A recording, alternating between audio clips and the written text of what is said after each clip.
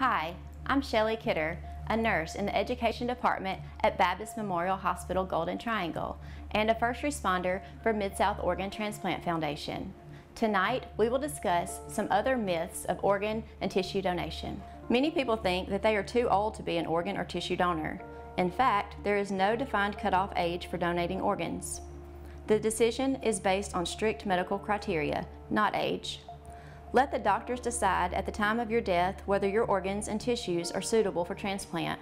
Despite what people may think, the rich and the famous do not receive priority when it comes to allocating organs. It may seem that way due to the extra publicity they receive, but they are treated no differently than anyone else. And despite what you may hear, the organ donor's family is never charged for donation. The family is charged for the cost of all final efforts to save your life, and those costs are sometimes misinterpreted as costs related to organ donation. Costs for organ removal go to the transplant recipient.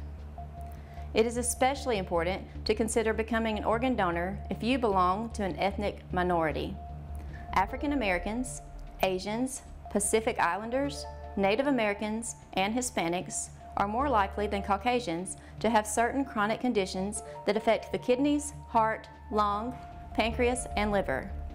Join us next time for Health Talk with Baptist as we will discuss how the transplant process works. Mail your topic suggestions to healthtalk@wcbi.com. Health Talk has been brought to you by Baptist Memorial Hospital Golden Triangle.